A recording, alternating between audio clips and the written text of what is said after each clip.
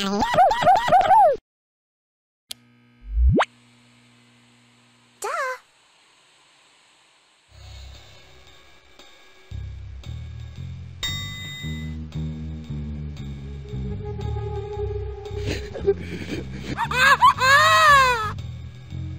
milk?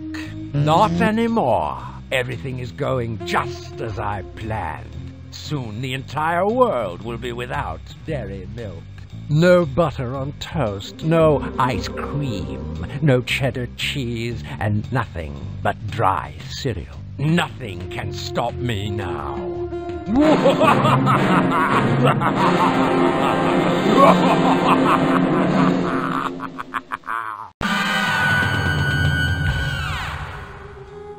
As one of this franchise's many signature catchphrases goes, he's in there like swimwear. Spy Fox, Humongous Entertainment's fourth and final junior adventure titan, is finally here to have his time in the sun, and let me tell you what, the time is well deserved because the trilogy of adventure games that are being the topic of today's discussion are all games that I've eagerly been looking forward to ever since we wrapped up the Pajama Sam series in the previous video. Feel free to check that out, by the way, along with all of the other overarching retrospectives I've made, as well as the all-encompassing history video that details the gradual incline and eventual downfall of the company as a whole. It's a good watch, one of my proudest videos yet. Today's character in question just so happens to be a furry James Bond-like parody in the form of Spy Fox, a moderately laid-back, wisecracking secret agent who has no issue spouting off witty comments at every possible opportunity he can get. The character was originally thought up by two of Humongous's original team members, Brad Carlton and Brett Barrett. According to a post made by Brad on the official Humongous alumni Facebook page, the story goes that he and Brett were working out at a gym one day when they originally came up with the idea. The character spawned out of their shared love towards spy movies and figured the character would make the perfect addition to the already growing cast of Humongous characters at the time. And thus, Spy Fox was born. Unlike all other Humongous Entertainment Junior Adventure properties, this series tended to be a much older focus when it came to the design of the games, placing a much heavier emphasis on telling a gradual story featuring an arch-villain bent on world domination through some sort of ridiculous means, whether it be a giant robot dog or an aerosol can orbiting around the planet like a GoldenEye satellite. Puzzle solving in these games is still very much present, but they're a little more indirect when compared to something like Putt-Putt or Freddy Fish. I feel like a lot of what's going on isn't as appealing to a younger kid as the other adventure series would be, which makes this one stand out as being one of the most different junior adventure series, period. It really does feel like it's in a world of its own, separate from the others. I don't necessarily want to call it a black sheep of the company because it's a very, very solid franchise. At least, I seem to think so. I don't know, maybe I'm wrong on this, but it seems to me like Spy Fox is the least talked about and least recognized junior adventure franchise there is. I seem to notice far more people talking about Putt-Putt, Freddy Fish, and especially Pajama Sam, but Spy Fox doesn't always get that same love, and it baffles me as to why. It certainly still has its fans, but just by comparison, it doesn't really seem even. But enough about that. It's time to quit stalling and get right into the first game of the series. Strap yourselves in because it's going to be one roller coaster of a video with how much I have to say about this series. I now present you with The Junior Adventures of Spy Fox, a Humongous Entertainment retrospective.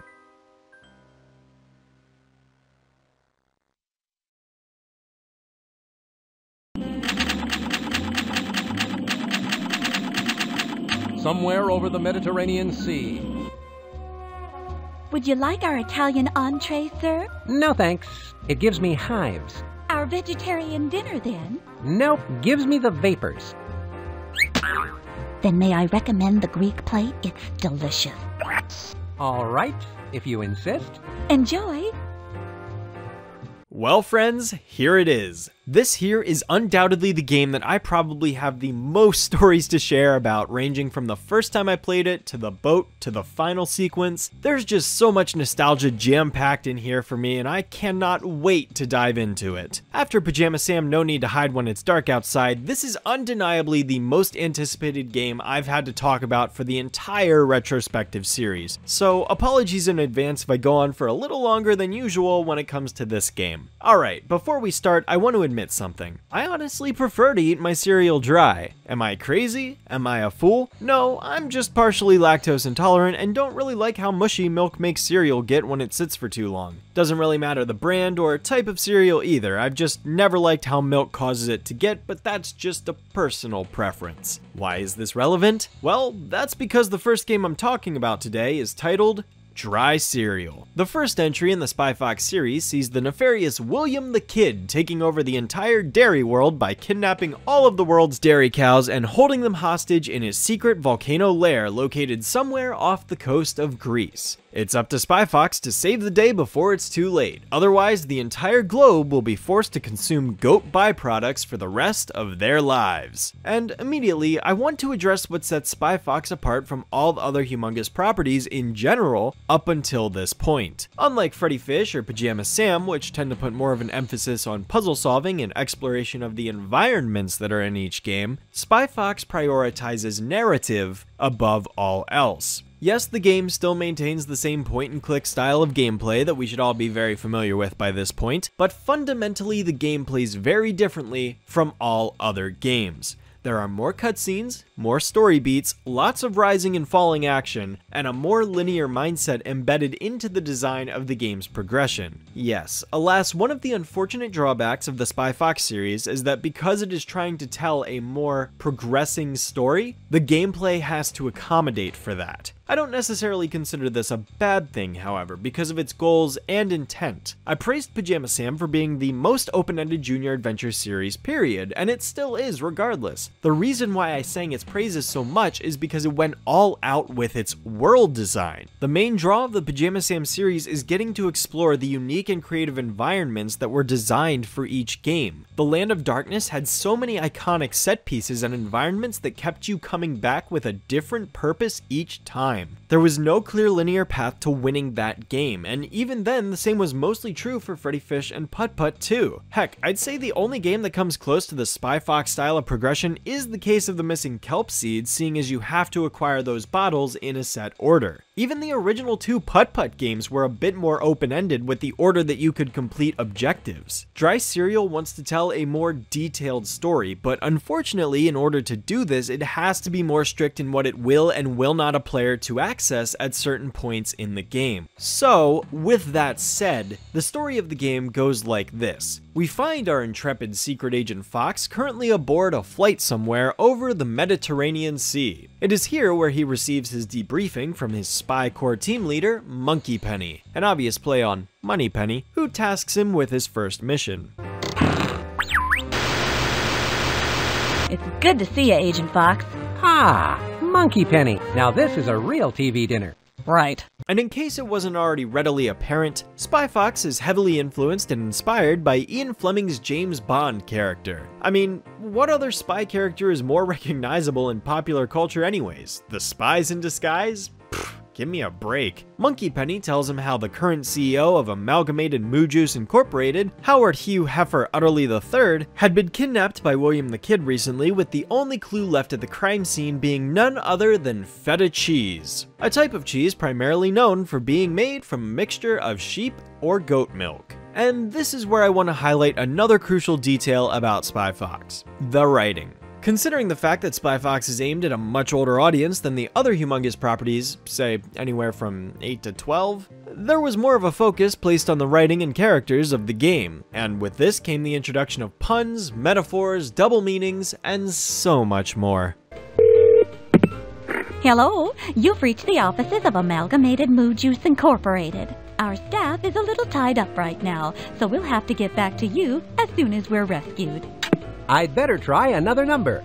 Just the concept of a villain alone is enough to emphasize how clever it is. William the Kid, a bigwig executive and head of his own milk company known as Nectar of the Goat, which is abundantly labeled all over the game using its abbreviation of NOG. The true genius of this villain and his company can be seen when you read between the lines. Nog can obviously be derived from eggnog, you know, that one drink that's popular during the holidays, typically a milk substitute of some kind. But this is also a play on words of the saying nectar of the gods, a phrase typically used to describe the taste of a beverage that is splendid or delightful powerful, the best of the best. The main villain is a goat, of course, a competing animal that is seen as lesser than to that of the cow when it comes to dairy products, and he's also a play on the infamous Billy the Kid, a prominent Western outlaw known for killing 21 men back in the 1800s before dying at the ripe young age of 21.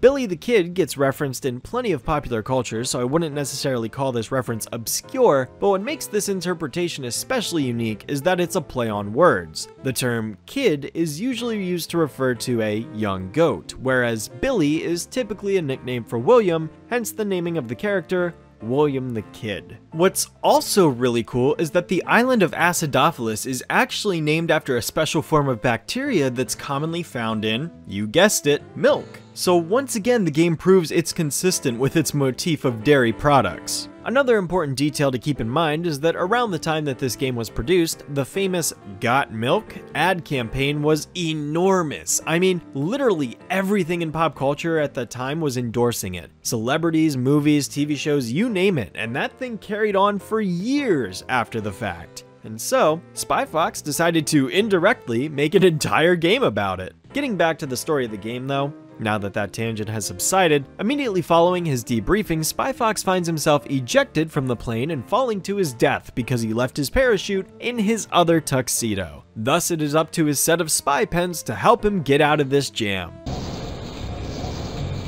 I wish I hadn't left my parachute in my other tuxedo. Maybe one of my special spy gadgets will help me. I wonder which one I should pick. I don't think I can have my cake and eat it too. What good is this without helium? This isn't such a safe bet.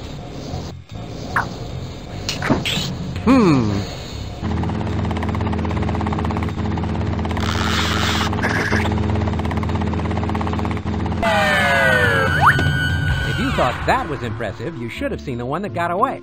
And immediately from the get-go, we see the exact sense of humor that this game is going for. SpyFox is a dry, nonchalant kind of guy who rarely panics in any situation and always finds a witty comment to make no matter the circumstances. I can see why some may not necessarily latch onto this kind of character, but I absolutely love this guy. Upon arrival on the island, he immediately rendezvous with Monkey Penny in the Spy Corps Mobile Command Center, disguised as a sunken ship acting as a phone booth in the middle of the town square. A stroke of genius, if I do say so myself. During this conversation, she hands him his first spy gadget of the game, a form of item specifically made for the SpyFox series. And what's a spy without his gadgets, right? We'll come back to this later. And this is a toothbrush, and I sure could use one after that airplane meal.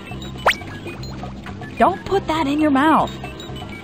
My reaction exactly. Shortly thereafter, he ends up discovering Mr. Utterly in an old Nog factory roped up above a pit of piranha. What a tub of piranha have to do with an old factory down by the dock, I have no idea, but even the game points out how out of place it is. Piranha. I wonder what a South American fish that can eat creatures alive has to do with making cheese. Of course, with enough thinking, the player is able to rescue him, thus concluding the tutorial sequence of the game. Just like how Putt-Putt and Pajama Sam's first titles introduced an indirect tutorial sequence through its game design and structure, SpyFox follows suit. Click points are still very much present in this game, by the way, don't think I've forgotten. I just usually don't go out of my way to look for them in the SpyFox series as much, although one in particular that I really do enjoy is the sound effects that play for the pipe located outside of the Feta factory. It's just so oddly satisfying.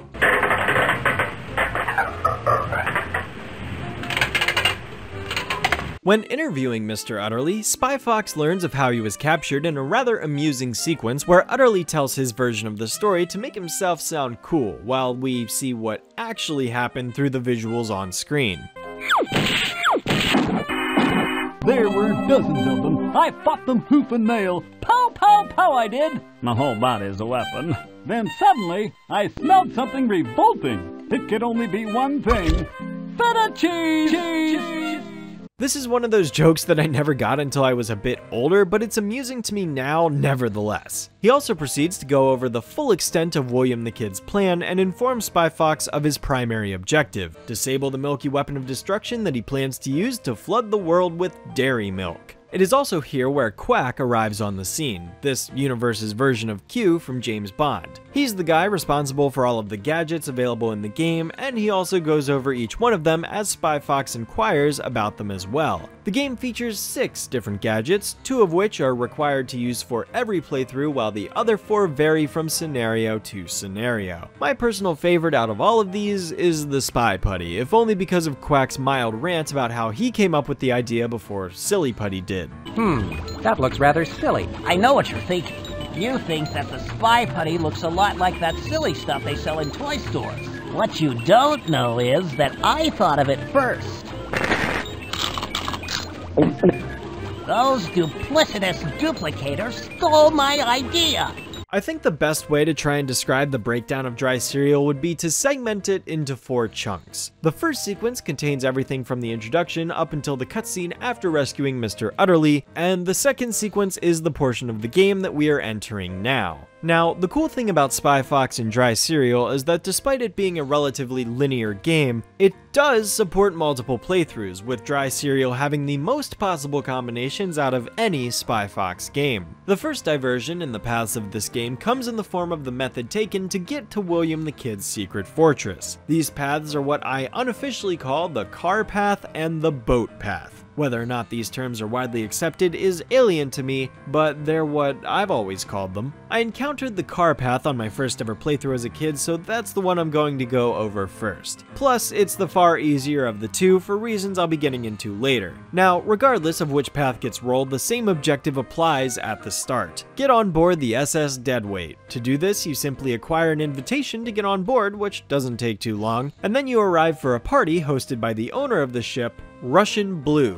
Little known fact about Russian Blue here, she's an addict for tangoing. As Spy Fox quickly learns when getting some information from Monkey Penny back at the Spy Corps Mobile Command Center. Russian Blue. She also goes by Ms. Blue, Old Blue, and Kitty Kitty Kitty. Occupation: owner and operator of the SS Deadweight. Head of public relations for NOG. Close associate of William the Kid, and one bad kitty. Known felonies: indecent tangoing, acquitted. Dancing with intent to tango, acquitted. J-tangoing, acquitted. Tangoing out of season, acquitted. She also tells him that she's been reported as being in cahoots with William the Kid, and is a primary suspect for determining the location of Kid's secret fortress. Spy Fox's Spy Watch also comes with an additional minigame, Happy Fun Sub. It's a simple game, but a fun one nonetheless, that consists of the player swapping between a plane, boat, and submarine vehicle as they avoid obstacles and get collectibles with the goal of getting to the end of each stage. Every Spy Fox game includes a minigame like this, however, I personally never invest that much time into playing them, but still, I wanted to acknowledge its existence at the very least because it is a fun optional side distraction that's present in the game.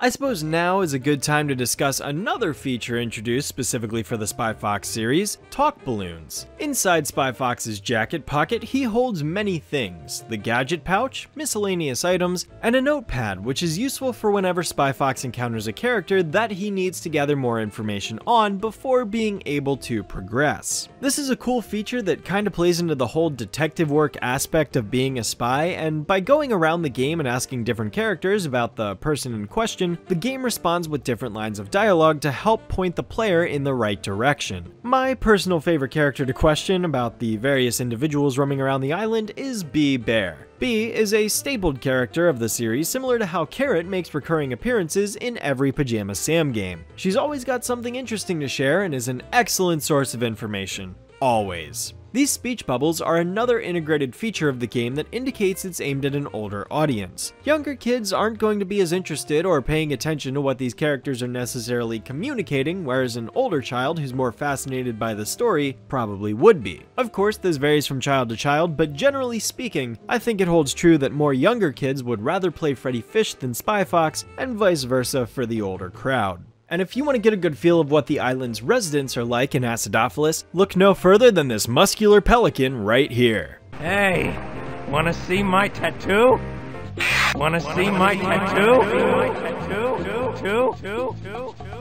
After speaking to Monkey Penny about Russian Blue, she brings in one of their tracking bugs, a literal tracking bug named Walter Wireless for Fox to slip onto her when she's not looking, which he eventually succeeds at. But first, in order to get on the ship, Spy Fox needs to acquire an invitation because this conniving weasel standing guard at the front entrance refuses to let him in no matter what method of persuasion he attempts to pull on him. Did I mention that deck chairs are sort of a hobby of mine? Perhaps I could just run up there and see what types are being used. Sorry, sir, but the deck chairs have been cleared away to create an entertaining dance floor. Interesting approach, though. I'm here to sign up for the shuffleboard class that starts in about 5 minutes. So, you better let me shuffle up the gangplank. Sir, this is a private party for only the most exclusive, important people on the island. And they don't play shuffleboard. Look, a meteorite is about to crash into the village. Sir is obviously getting a little desperate. Might I suggest you go home and take a little nap? Come on, just let me on board for 5 minutes. You can even time me if you want. Sir, do you even understand what the basic concept behind an invitation is? It means someone has to invite you first. Oh, by the way, XYZ, PDQ. Nice try. However, if you were a little more observant, you would no doubt notice that I'm not wearing any pants. A kinda lesser observed detail that I really like about this weasel character is that he's such a stuck-up prude that even the other residents talk badly about him behind his back. Even the pianist at the cantina seems to have some kind of beef with him. I don't imagine that weasel of a doorman shows his face around here. Oh, no way, man, nada, sorry, bye-bye. That guy will treat you like a king if you have an invitation. Otherwise, you may as well be a piece of dry toast. Dry toast. Okay, then. And when Johnny Gecko is dissing him, you know something's up. Of course, once you present the invitation to him, his entire demeanor changes, and the way Spy Fox reacts to this sudden turnaround couldn't be any more satisfying. I trust you will have an enjoyable visit. And if there is any way in which I can kiss up some more, sir, I trust you will let me know. But of course. And just as with the "ah yes" from Putt Putt Travels Through Time, I find myself quoting the "but of course" time and time again still to this very day. Finally, after some brief investigation and asking around, Spy Fox has managed to climb aboard the SS Deadweight and is ready to slip Walter Wireless into Russian Blue's purse. In order to distract her, Spy Fox needs to force her to, you guessed it, tango, but with the current ship conductor playing the waltz, the player needs to find a way around this problem. Although, that tune he's playing might sound awfully familiar to some more experienced Humongous fans.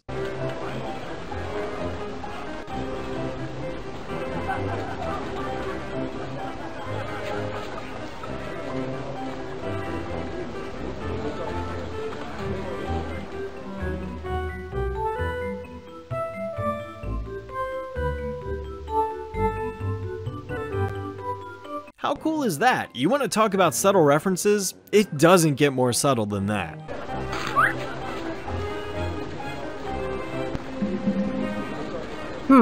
I guess you can teach old dogs new tricks.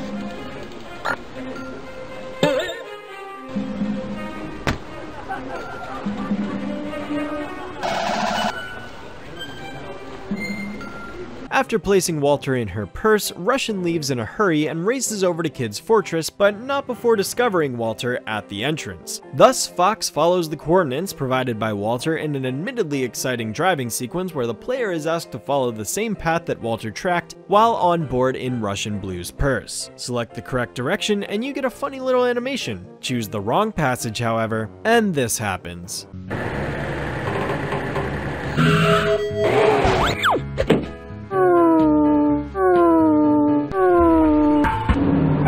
Eventually though, after choosing the correct pathway, Spy Fox arrives at a door guarded by a password of some sort made up by different hieroglyphic-like images that can only be solved by meeting with a fellow Spy Corps contact, Mata Hari. The stars are in alignment. And so are the tires on my car. Of course, in doing so, Spy Fox gains access to the cave, which then leads to a giant pit of snapping turtles with a door on the other side. Thankfully, with the help of Quack's suction cups, Spy Fox is able to sidle on over to the other side, thus granting him access to Kid's fortress. And now for the other potential pathway. the infamous boat path. Alright, I'm sure any Spy Fox fan watching this video knows exactly what I'm getting at here. So, upon arrival at the SS Deadweight on this potential pathway, not only will the Weasel be present demanding an invitation, but a local shipman by the name of Captain Drydock will be present as well. Captain here is Spy Fox's ticket to discovering the lair of William the Kid on this particular playthrough because, while Russian Blue is still present on the ship, she never leaves in any hurry and thus there's no way to track her. After doing some sleuthing around, Spy Fox actually determines that because Russian Blue is the owner of the SS Deadweight, he should be able to track her recent voyages and discover the coordinates of Kid's lair via this method instead. The problem is, this guy won't let him.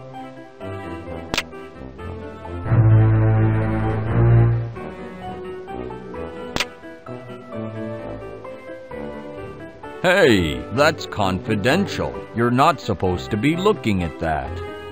Oh, of course. I'm sorry. I would never dream of doing anything like spying.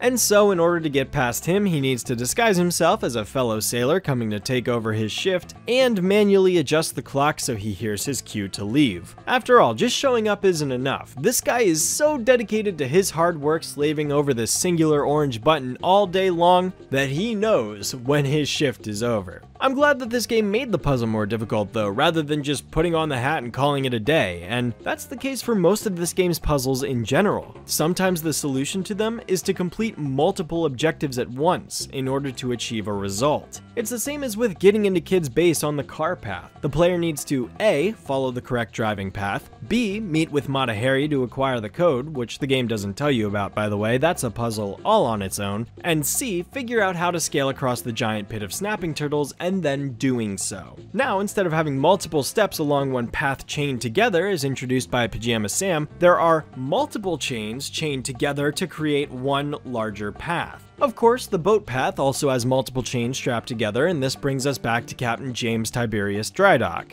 That sure is an old boat you've got there. Aye, the SS Winterprise and I have gone through it all together. Hurricanes, whirlpools, giant squid, and even a nasty tax audit. But through it all, she's always been like a mother to me, but without the guilt. The raccoon's a parody of Captain Kirk, by the way, in case it wasn't obvious enough by his name, dialect, and shirt color. Turns out Drydock lost his lucky charm in a heated game of Go Fish against Optimus J. Big Pig down at the cantina. Not sure what the dude was drinking that made him bet his lucky charm, but without it, he's not willing to go out on open water because to him, it just spells bad news. Thus, it's up to Spy Fox to win the lucky charm back in a game of Go Fish. Greetings. Interested in a little game of Go Fish, Mr. Fox. Spy Fox. I've been known to play Go Fish from time to time, and you are? Optimus J. Big Pig. Pleased to make your acquaintance, sir. Ooh, I hate this guy. I hate this guy. I hate him so much. Look at that smug grin on his face. That's the face of someone that's just asking for it. I cannot stand him. Mr. Big Pig here is single-handedly the most difficult challenge present in any Humongous Entertainment Junior Adventure game, bar none. This guy is so ridiculously brutal when it comes to Go Fish that I don't think I've ever had a single playthrough where I beat him on my first try. Okay, that's probably not true. I've played this game a lot, so it's pretty likely I have beaten him on my first go before, but I hardly remember if I did because all I have is this memory of him wiping the floor with me and making me cry as a kid because I could never beat him. I mean, look at this guy. He just sits there and laughs as he slaughters all of these poor innocent children who just want to play a fun adventure game. The sick monster. And some may think I'm overreacting, but no, those who've stared directly into the eyes of this foul, foul creature know exactly what I'm talking about. You want a Go Fish simulator that crushes your hopes and dreams? Look no further than Mr. Big Pig. I was stuck here on my playthrough for this video trying to beat this guy for over 30 minutes. 30 minutes. Literally half an hour of my life thrown away trying to beat this stupid pig at a card game. I could have beaten the entirety of Putt Putt Joins the Parade in that time. I don't know what, I don't know how. All I know is that I'm incredibly suspicious of whether or not the computer is cheating because he just seems to have this uncanny ability to know exactly what card I draw from the pile whenever this game gets down to the wire. Every single time, even when he has loads of cards in his hands, yet he seems to know mine. Every time. I mean, look at this. Got any twos? Got any 6s? Got any 4s? Got any 8s? Got any 10s? Got any 5s? Got any 3s? Got any jacks? Ah, how delightful. That gives me a suit, sir. Got any 8s? Got any 4s? Got any kings? Got any 10s? Got any 6s? That is absurd, and there's no difficulty option either. It doesn't matter whether you're 8 or 25, he has the same brutal difficulty every playthrough. But with that rant over, eventually, after enough war of attrition, the player will probably end up getting lucky enough to beat Mr. Big Pig at his own game, acquire the lucky charm for Captain Drydock, and head off to the coordinates listed on the SS Deadweight's navigation screen. Just don't forget to grab the frog suit while on board the ship, as that's vital to the next half of the pathway. Whew, and that brings us to the underwater section. You know, as much as I loathe Mr. Big Pig, the underwater section is one of my favorite moments in the entire game, and almost makes the hair-pulling frustration feel worth it. Upon arrival to the coordinates listed on the SS Deadweight's sea chart, Spy Fox takes notice of a weird white liquid coming up from the sea floor, a substance that he instantly recognizes as dairy milk. Turns out Kid is dumping all the world's milk into the ocean, or at least whatever leftover liquid remains after powering his milky weapon of destruction. Donning his trusty frog suit, Spy Fox proceeds to hop on in and get to the bottom of things, where he comes across 2 Nog guards that are on patrol. And every time I come into this area, I'm immediately drawn back to my first time playing this game. First grade, to be exact. I specifically remember getting to this screen for the first time in my life. All day at school, all I could think about was witnessing this brand new underwater section and how I was supposed to get past the guards. I'll admit, I had no idea what I was supposed to do the first time around, but it fascinated me after being stuck on Big Pig for what felt like weeks on end with no luck. And something that's always baffled me, even to this day, is the way the cutscene plays out for the second guard that Spy Fox ends up hooking. I hate to be the bearer of an underwater wedgie, but I've run out of options. Excuse me. Whoa! Gads!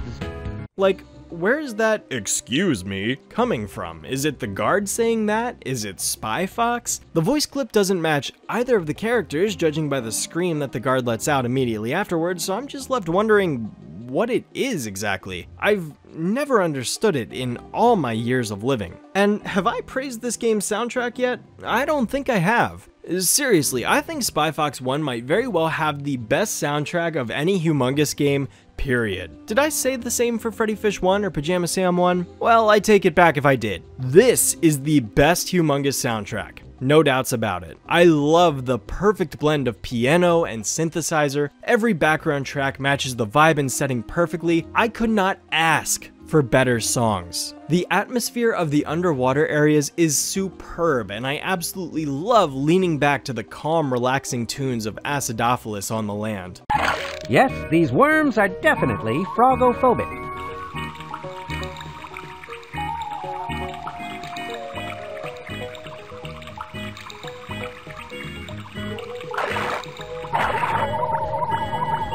And as if those weren't enough, William the Kid's evil lair gets even better. But I digress. After eliminating the guards and breaking through the solid steel door with the rocket that's attached to a crashed submarine, Spy Fox manages to gain entry to Kid's lair, where he's stopped by a door with a panel on it that's missing a passcode device of some sort. This is, of course, where Mata Hari comes into play to give Spy Fox the code breaker that will let him in the door. But in order to do so, he needs to provide the specific day, month, and day of the week in order to gain entry. Better hope the player was paying attention to the special listed on the wall in the cantina that day, as well as the date on the ship, otherwise the player will need to go all the way back and find them. I won't lie, this specific puzzle doesn't really feel like a puzzle so much as it is just a reason to pad out the game a little longer by making the player backtrack when it doesn't actually benefit the story or gameplay in any way, but this is just about the only complaint I really have to give. However, seeing as it's just a one-time thing, I can easily overlook it. But upon entering that door, both pathways merge back into each other as the player is brought into the main hub of Kid's Lair, bringing us into the third section of the game. This section features another variation of potential branching in the form of the item needed to deactivate the Milky Weapon of Destruction, which is presented when Russian Blue and Kid meet inside the base. This item in particular can either be the key, the punch card, or the diode, which all vary from playthrough to playthrough. This isn't as quite a big of a divergence as the car and boat paths, but they are one longer puzzle that requires different steps to solve. Personally speaking, I think the key is the weakest of the three, seeing as you just need to rearrange this laser grid in Kid's office in order to obtain it, whereas the punch card requires you to go to Kid's office and scribble over the sheet of paper in order to figure out which safe has the correct punch card hidden inside it, and then using these cheese and crackers gadget to crack the combination. The cool thing about this room is that it's actually the same room that's locked when trying to enter it earlier on in the game, so in a way this creates a giant loop that easily allows the player back to Acidophilus without forcing them to go all the way around in a giant circle again. It's cool, I love design like this. I will say, one thing I greatly enjoy is the scene that plays when the player figures out how to get past the guards that are blocking the entry to Kid's office.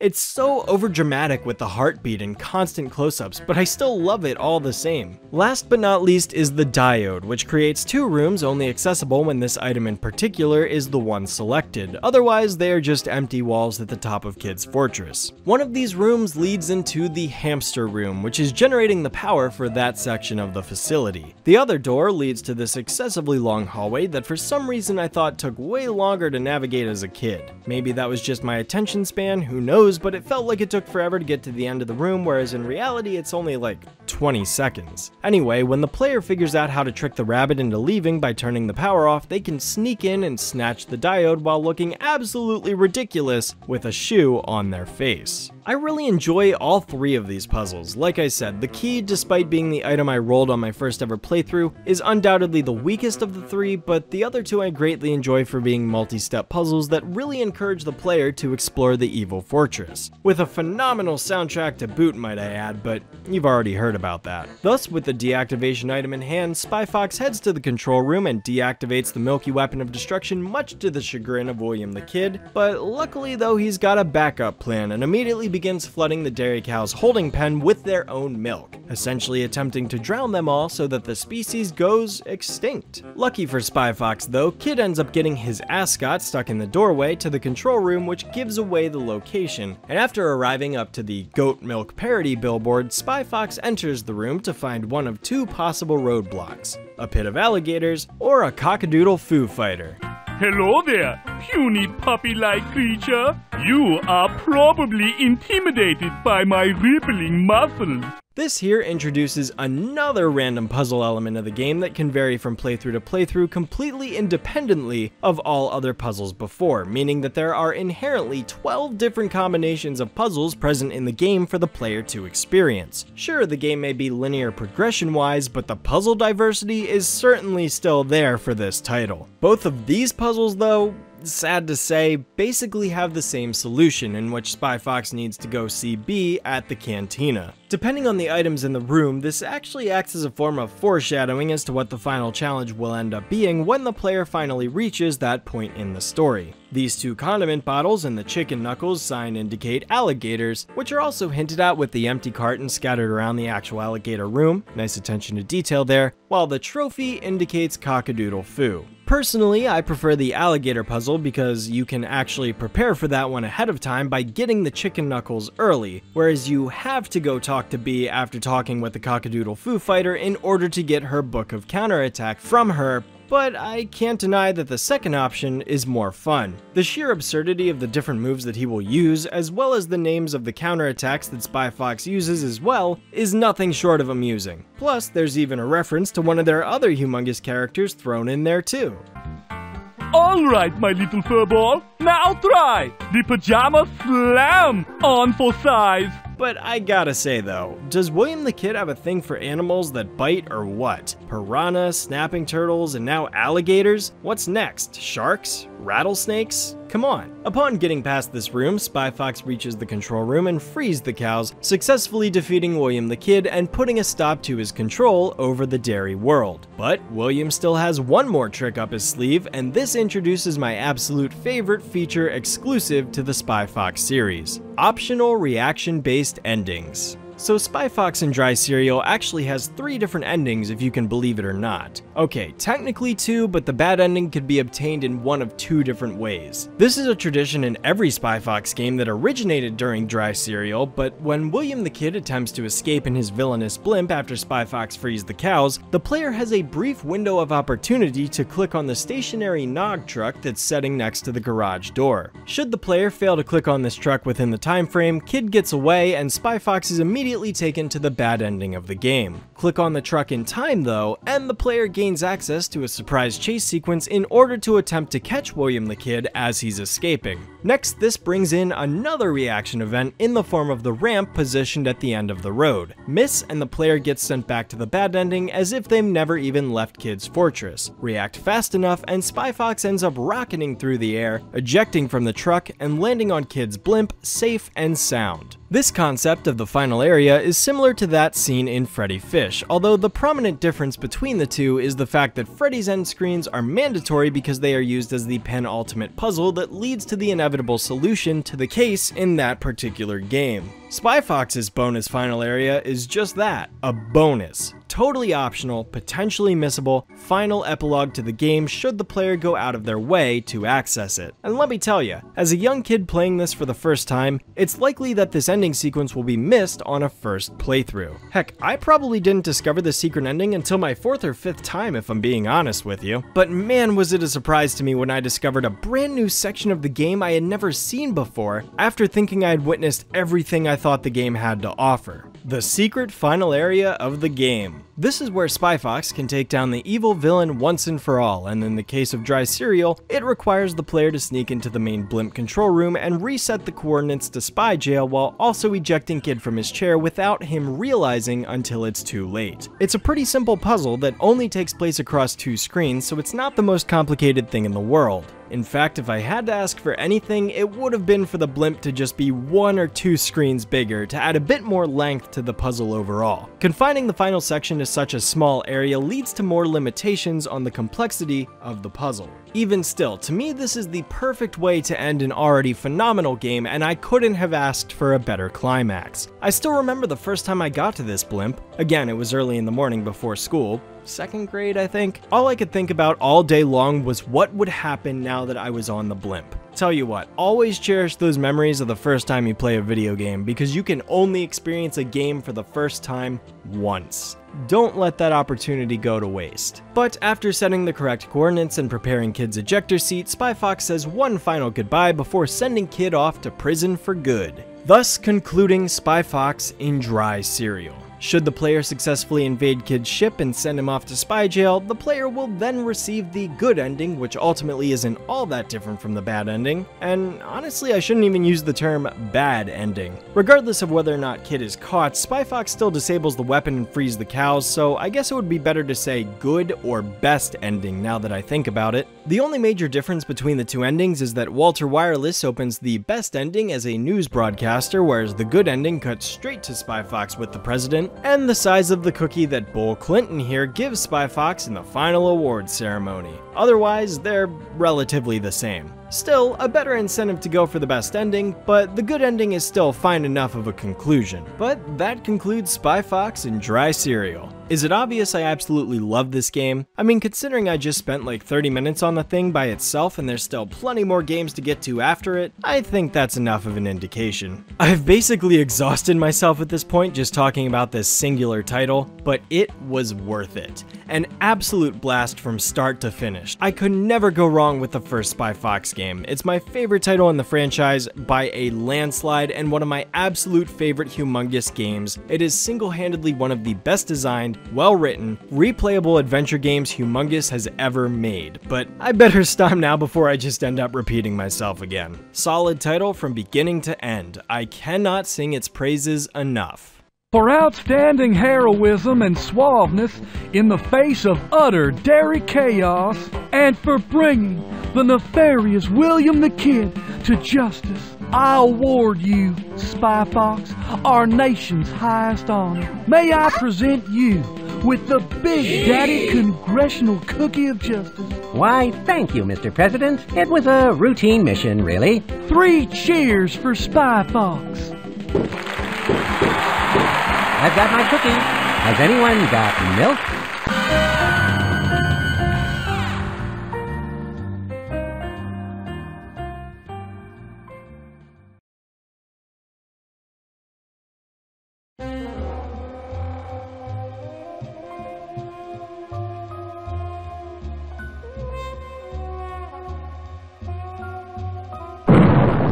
It's mine, all mine. The most delicious and expensive slice of heaven on earth is mine now. The famous Limburger cheese. Stop where you are. You're under spy arrest. Drat, it's that blasted Spy Fox again. You'll never catch me.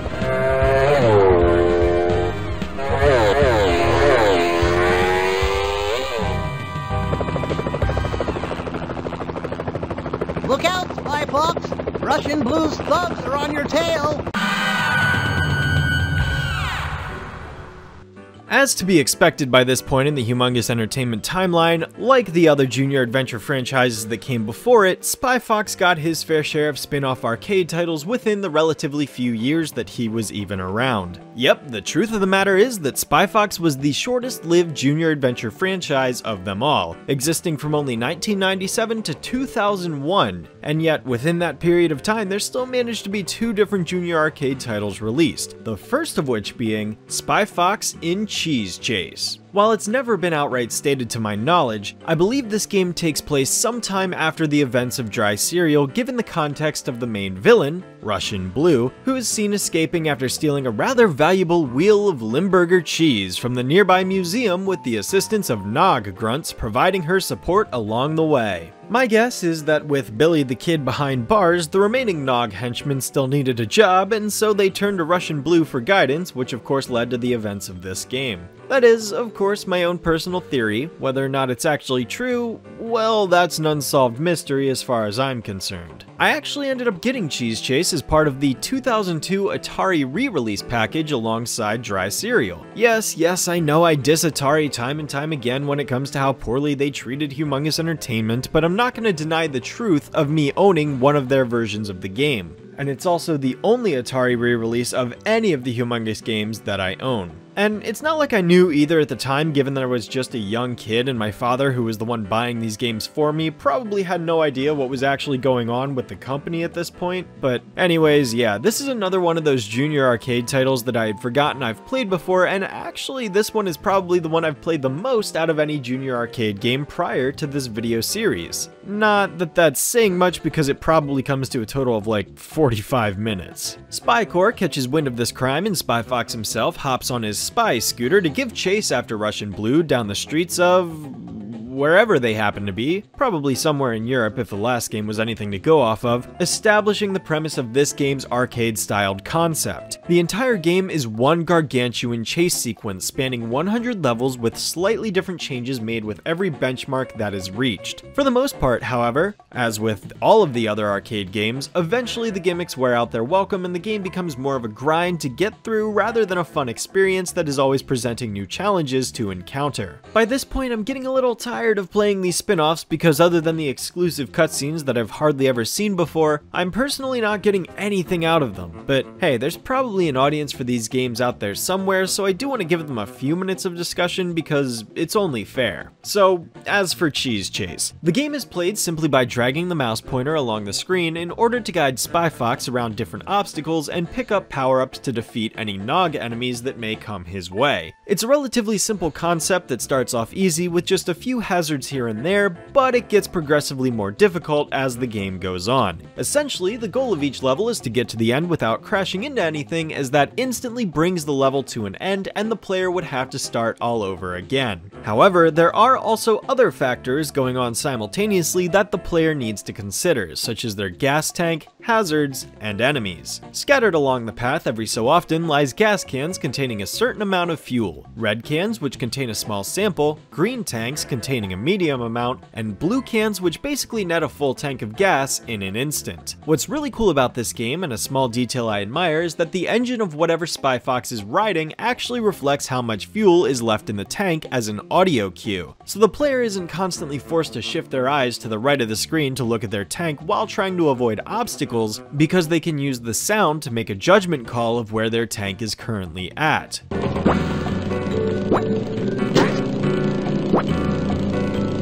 I commend Cheese Chase for implementing this feature. In the levels where things can get really chaotic, this is actually a godsend, so I wanted to call attention to it for that purpose. There are also road hazards in the form of things like sewage drains, clouds, narrow passageways, and so on that will force the player to navigate around them in a specific manner in order to stay on screen. Should Spy Fox fall too far back, this meter on the left-hand side will start to deplete. If it reaches the full amount, then the level instantly ends because Spy Fox fell too far behind. And then of course there are the Nog enemies. These guys aren't as dangerous as they may seem because they don't cause an instant crash if they bump into the player. Rather, they instead try to bump Spy Fox into other obstacles in order to get him to crash, and the only way to get rid of them is to either bump them back into obstacles themselves or use the various banana, pie, or plunger power-ups that can be picked up throughout each stage. It's very much like an arcade shooter in that sense, that's for sure. As the footage I've been showing would indicate, there are 4 different vehicle types and aesthetics in the game in the form of the scooter, jet ski, snowmobile, and helicopter that don't serve any functional differences but are instead just how the game switches things up, akin to the way the levels would change in something like Putt-Putt and Pep's Dog on a Stick. Still, it's a cool feature that kind of mixes things up a bit, and there's a unique cutscene that plays for each vehicle transition that occurs every 10 levels. Of course, given that there's only 4 vehicle types though, these cutscenes get repeated for levels 41 to 80 and then again for 81 to 100 in intervals of 5 levels rather than 10, but hey, beggars can't be choosers, right? It's cool that there are 4 different schemes at all, because the game could have just been 100 levels of scooter driving and that would get boring incredibly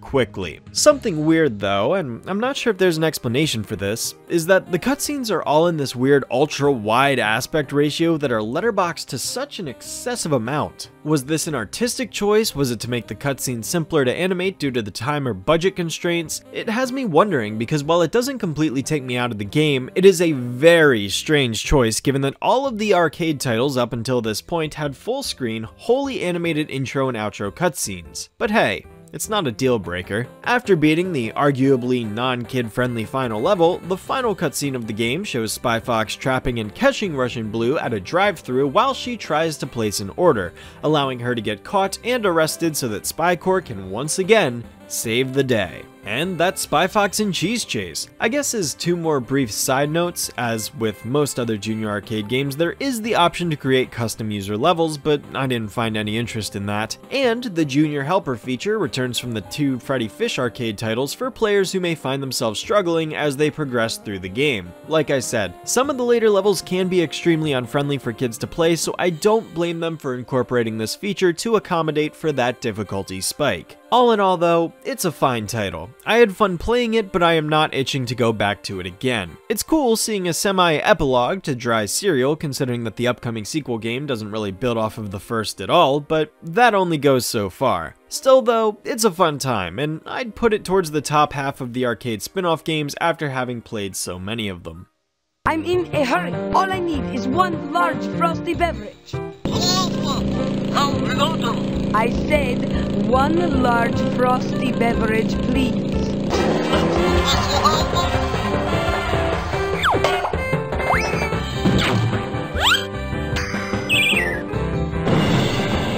Is it too much to ask for 1 large frosty beverage?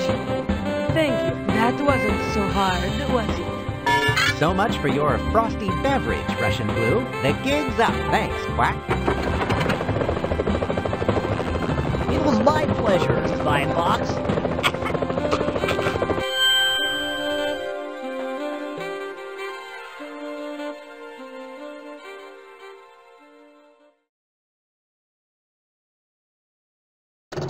Somewhere in the Alps. So, Agent Gracefully, you're part of our spy exchange program from Canada? Try not to say my name too often. I'm trying to travel incognito. Actually, you're traveling in the Alps. What do you have there? I got something very important out of a smelly trash can. Well, of course it's smelly if you got it out of a trash can. You need a hobby.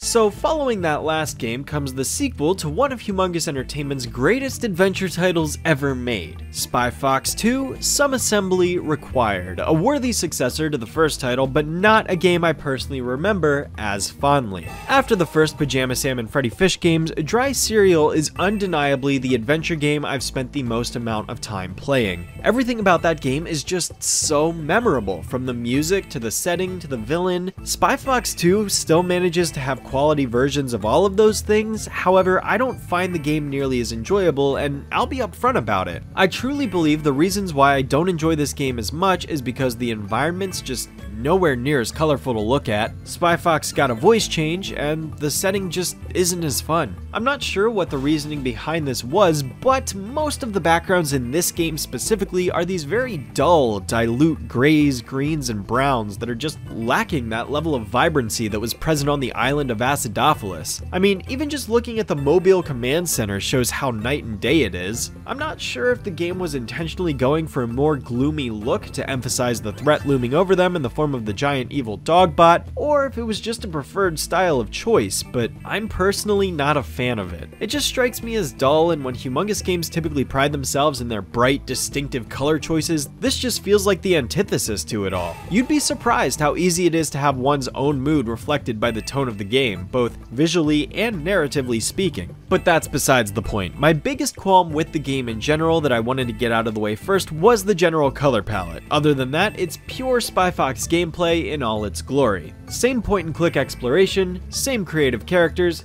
same witty writing, although there are a few lines that don't quite land. Spy Fox, you've got to get this trash bag to Spy Corps headquarters. No, I've got a better idea.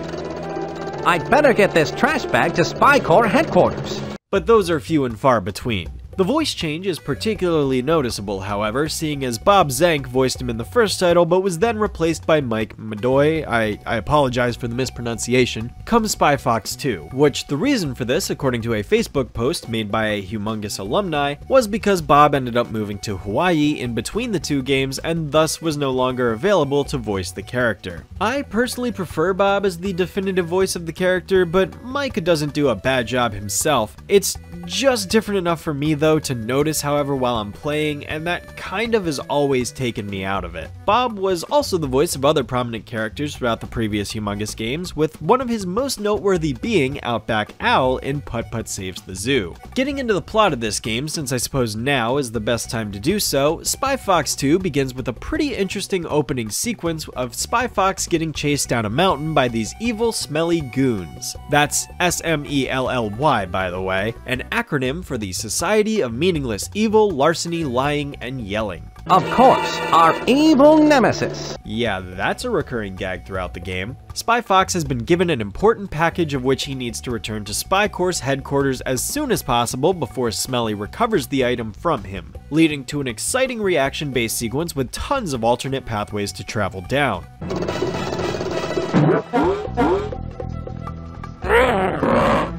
Bad guys? Got water?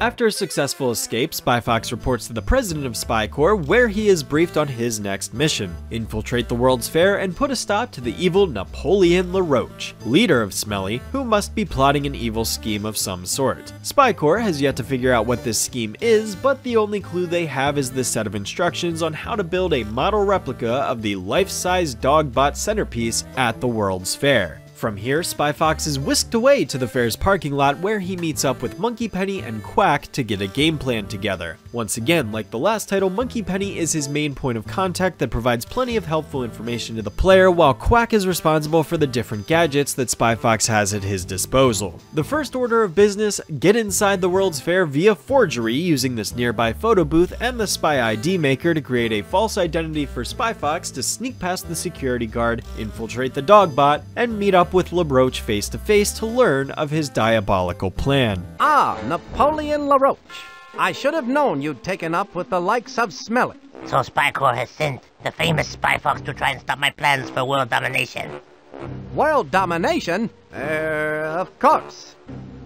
Ah! Since you are one of the few people who could possibly understand my genius, I will explain my entire plan to you in nauseating detail.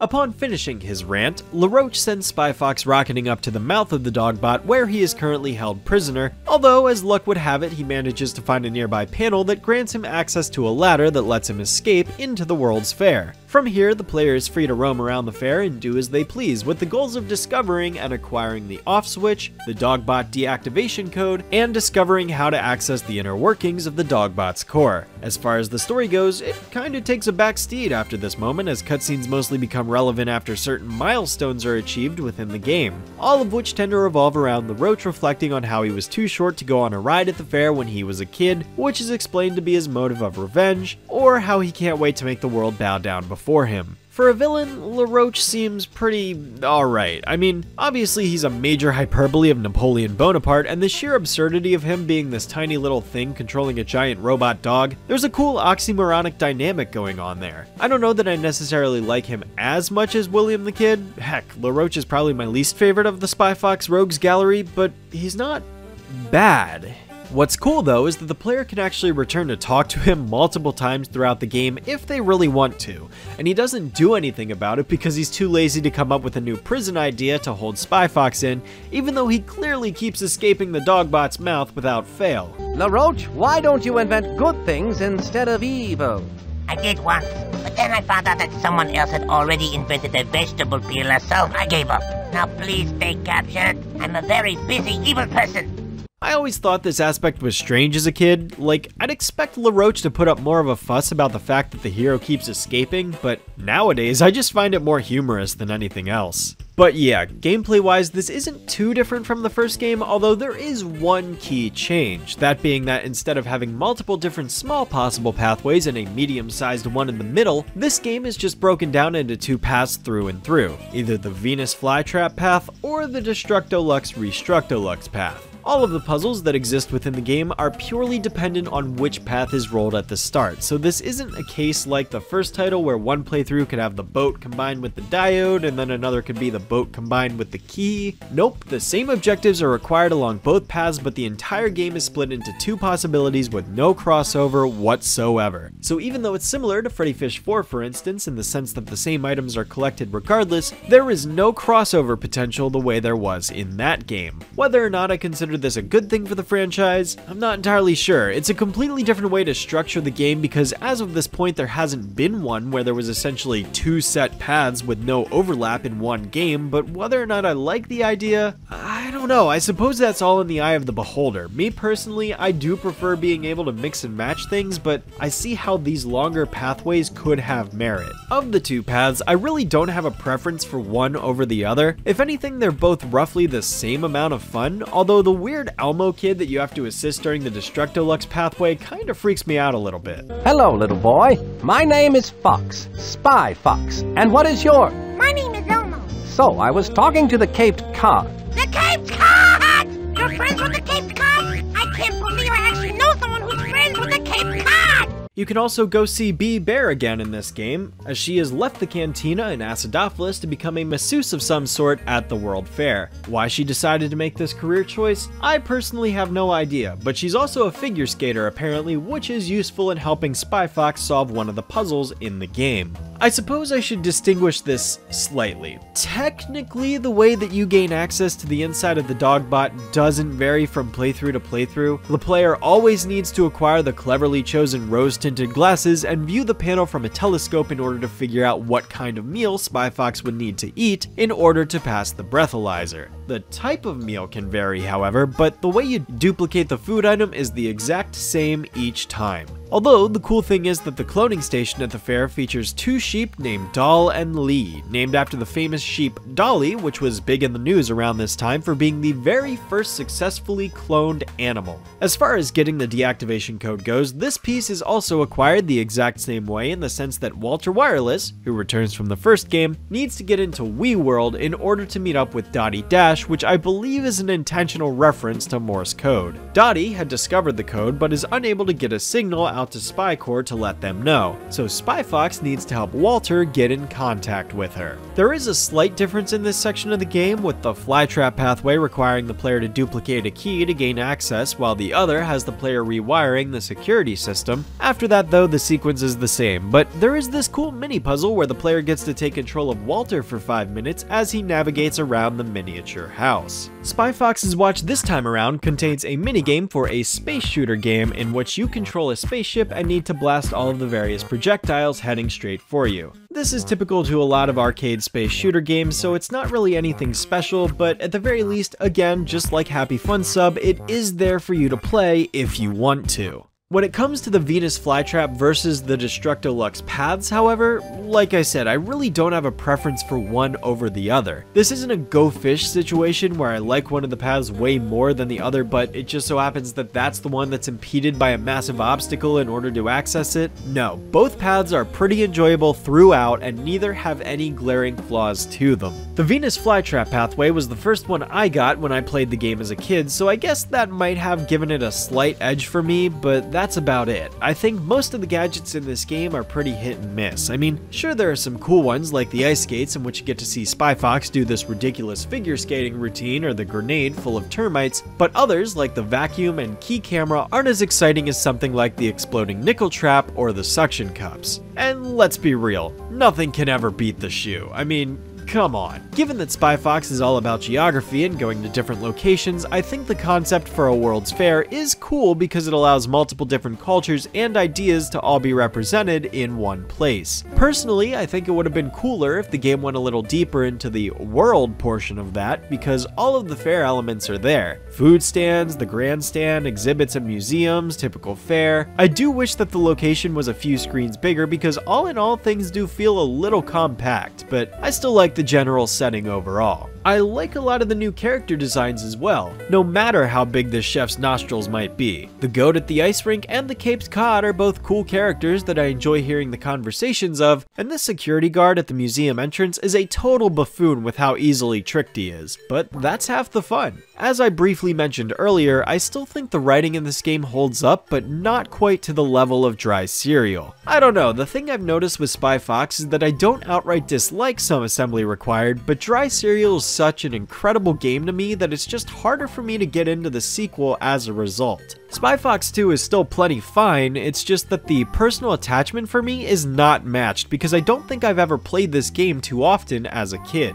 That's the thing with the Pajama Sam series and why I rank it as my favorite humongous IP. I absolutely love the entire trilogy of Pajama Sam games, whereas with Spy Fox I really love Dry Cereal, but that's about it. Some assembly required has its moments with things like Elmo and Wii World, but it doesn't provide the same sense of thrill that there is driving down the streets of Acidophilus or diving deep underwater to invade the enemy's secret base. I will say, I'm glad this game kept the whole invade the villain's secret hideout aspect from the first game because that was a fantastic part of that game. The rooms inside the Dogbot actually change based on which pathway you take, which is cool, so while on one path there's this giant Venus flytrap in the room in the background, the other just has a bunch of paintings of LaRoche. The Dogbot is the only area in the whole game that has new pathways opened up, however, so don't expect any changes at the fair other than the Destructolux building being present or non-existent. And speaking of the Dogbot, let's get into this game's ending, shall we? After attaching the deactivation switch and entering the Dogbot shutdown code, the millionth visitor at the World's Fair arrives at the exact same time and the Dogbot gets fully powered up, allowing LaRoche to finally use his weapon of mass destruction to terrorize the nearby city as his plan for global domination can finally begin. Spy Fox during this excursion actually ends up getting knocked off of the platform due to the Dogbot's erratic movements, and thus it's up to the player to click on the shutdown switch to get him back up. Keeping him hanging from the platform, however, allows the player to see more scenes of LaRoche destroying the city, so I usually just end up keeping him hanging there as long as possible since the game automatically makes him swing himself back up in the end regardless. Thus, Spy Fox shuts down the Dogbot and LaRoche is defeated. Except that in a traditional Spy Fox moment, he attempts to get away in the last-minute reaction-based chase sequence.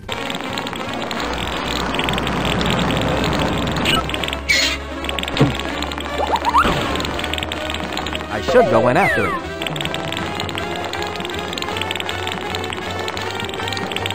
Should Spy Fox miss the sewer drain, he is immediately taken to the end of the game where he earns the measly certificate of achievement from Spy Corps' boss, and the game just sorta ends there. Successfully follow LaRoche down the drain, however, and you're treated to yet another super secret final area in which LaRoche plans his escape. This is great, and as per usual, I'm glad that the Spy Fox series established this as a tradition for this title. However, this is my least favorite final area in the series because the puzzle itself is far simpler than the previous game, if you can even believe that. All the player needs to do is move the pipe that LaRoche is planning on escaping through from Fiji to Spy Jail, which takes 2 clicks, and then to loosen the hatch here, all of which can be done simply by going the whole way forward and then the whole way back. There doesn't appear to be nearly as much thought required from the player in regards to navigating back and forth between the rooms, although at the very least there are more than there were in Kid's Blimp from Dry Cereal, but the complexity of the puzzle isn't very extravagant. Thus, with a simple lever pull, Spy Fox ends up sending LaRoche straight to Spy Jail, capturing him once and for all and putting a stop to any potential future schemes for good, bringing some assembly required to a close with the best ending.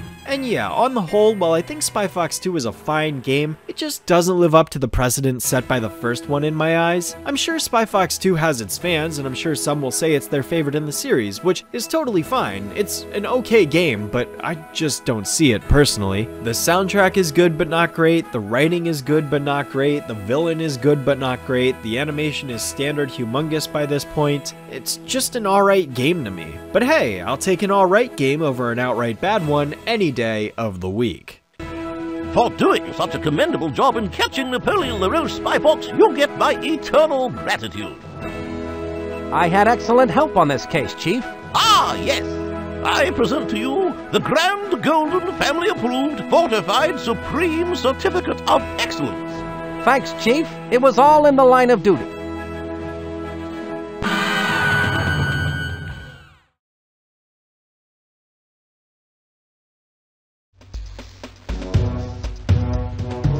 I am King Conglomerate, maker of fine mustards. I won't compete with ketchup.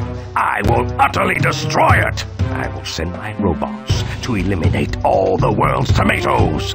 And when the ketchup runs dry and I force my mustard into the marketplace, the whole world will realize what they have been missing. King Conglomerate Condiments and Technologies will rule the condiment world with an iron fist.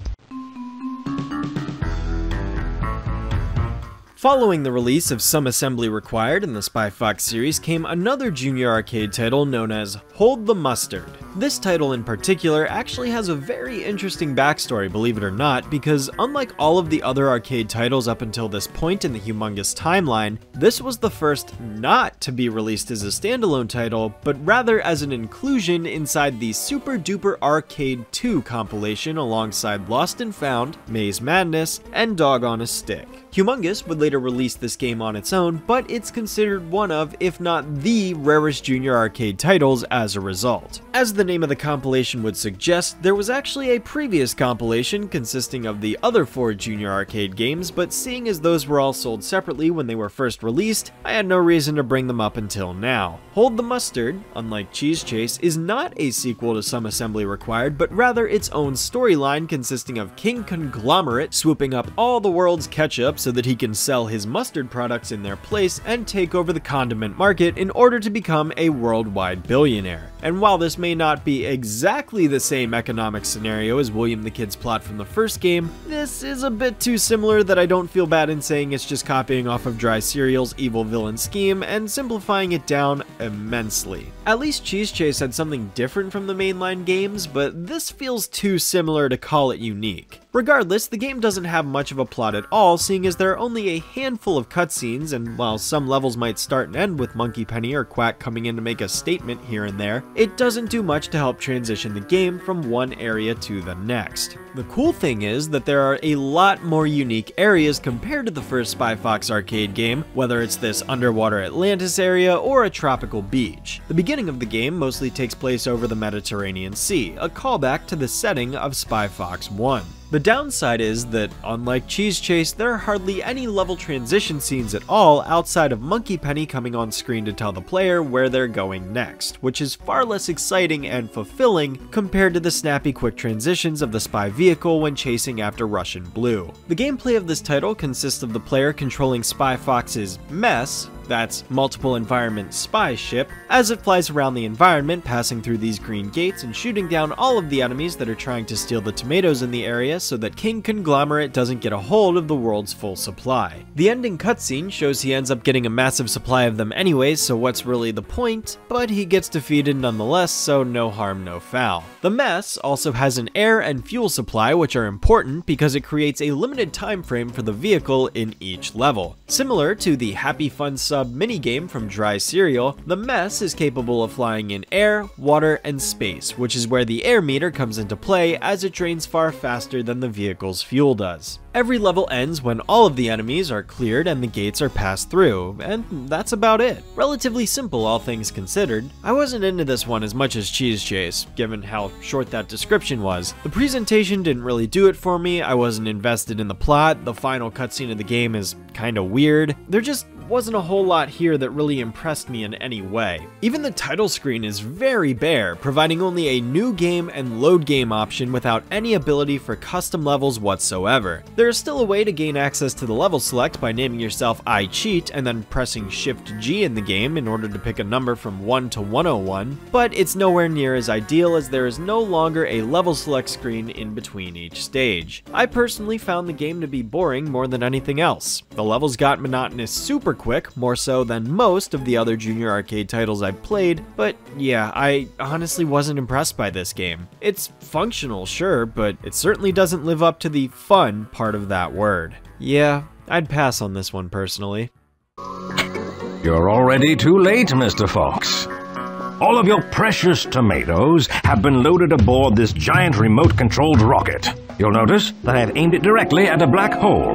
Remote-controlled rocket, you say? Yes, remote-controlled. Now, as I was saying... You mean to say that your giant rocket is controlled by this remote control? Yes, it's a remote-controlled rocket controlled by that remote control. Is the concept too hard for you to understand? Now please, would you let me finish? I'll begin with putting mustard... Oh no.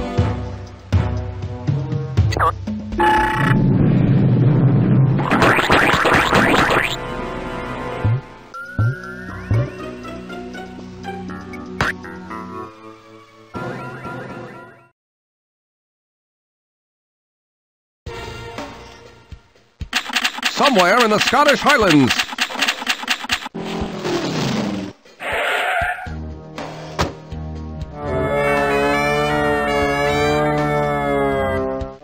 Oh, you're right awful there, laddie. Maybe so, but the smoke's on you, laddie. You mean the joke's on me, don't ya? Please stop that. Like I said, the smoke's on you.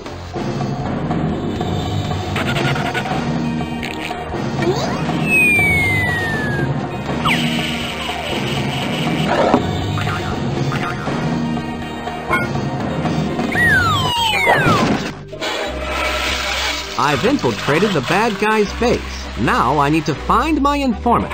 He has vital information that I must get back to Spy Corps.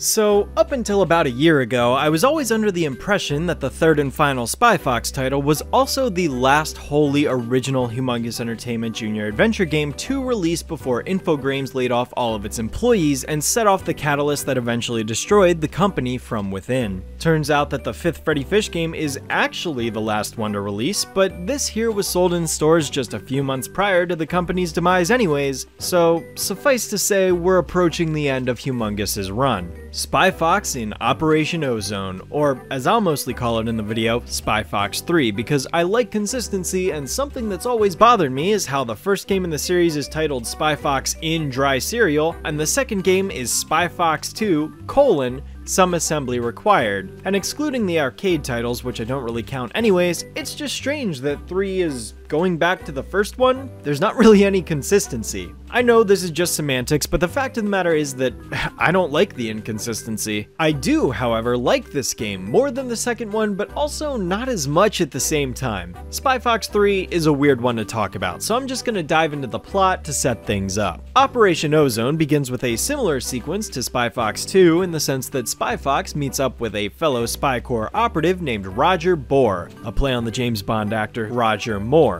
It is here that he receives a special message that he needs to deliver to Spy Corps ASAP, as well as an origami skateboard he can use as a getaway item. Funny story though, if you go out of your way to purposely misassemble the item, it actually can turn into one of the 3 other Junior Adventure characters' heads as an origami form, which is a neat little Easter egg that amused me so much as a kid. Anyways, from there, Spy Fox escapes in this elaborate chase sequence that sadly does not have the same level of interactivity that the Alps chase from the intro to Spy Fox 2 had, but at the very least it was a pretty cool cutscene, so no harm no foul. I think the moment where the banana morphs into the aerosol can is actually the most iconic moment of the entire game, if you ask me. Anyways, Spy Fox delivers the message to the president of Spy Corps and gets sent to rendezvous with Quack and Monkey Penny, as per usual, in the Hot Air Balloon Mobile Command Center located floating above the bowling alley. Floating high above the bowling alley is Mobcom, Spy Corps Mobile Command Center. You've really taken the Mobile Command Center to new heights, Monkey Penny.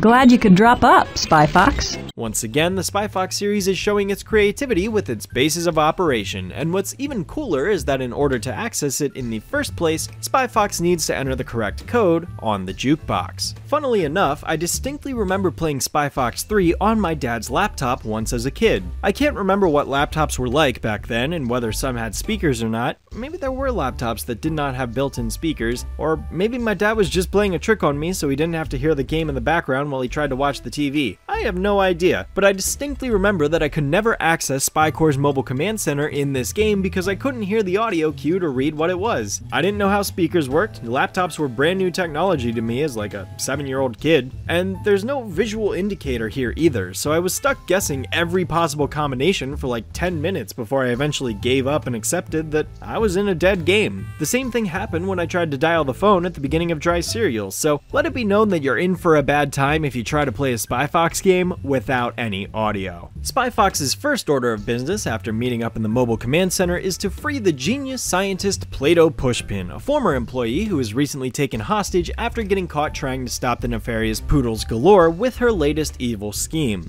Poodles is, of course, the primary villain of this game, named after a recognizable James Bond character with her primary characteristics being deeply embedded in cosmetics. Hair care, lipstick, nail polish, powder, you name it, she probably sells it. Her grand master plan consists of her breaching through the ozone layer with her astronomical aerosol can to create a hole so gargantuan it causes everybody to burn up because the planet would get that hot. She is doing this with the intent of forcing everybody around the world to buy her SPF 2001 sunscreen, as it is the only sunscreen powerful enough to protect them from the harsh ultraviolet radiation of the hot sun that's beating down on the entire planet's surface. And this is where I think the dry cereal and some assembly required comparisons are going to come into play, because this game essentially feels like it took some ideas from dry cereal, some ideas from assembly, and then added a couple original things too. But unfortunately, as a result, I have to call this game the weakest in the series in terms of its story. It's strange, I really remember enjoying this game as a kid, but going back to it now, my enjoyment of the plot has diminished quite a bit because I now notice a lot of rehashed ideas amongst the sea of isolated game environments that just leave the entire product feeling disjointed. This was one of, if not the last Humongous Entertainment games I ever owned as a kid, so I had played the other games in the series before this one and still enjoyed it quite a lot, which is why this is such a surprise to me. Here's what I mean.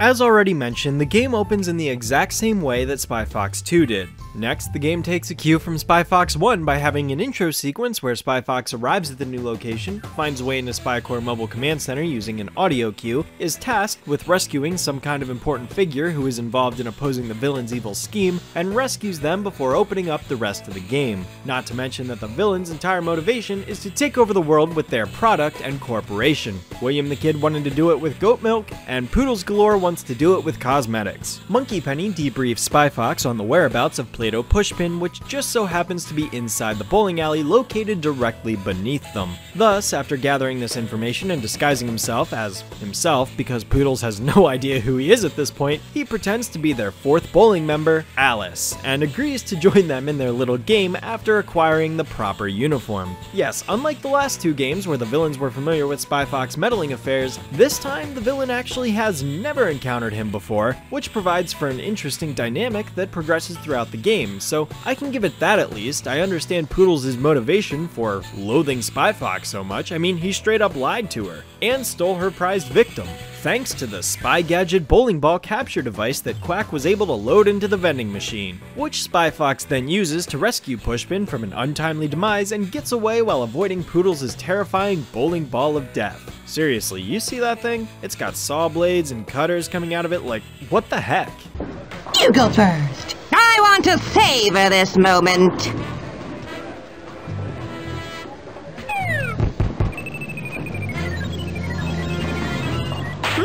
Well, that was fun. Time to split. Pushpin! He is gone! Ace! Camp! He must have Pushpin! Don't let him get away!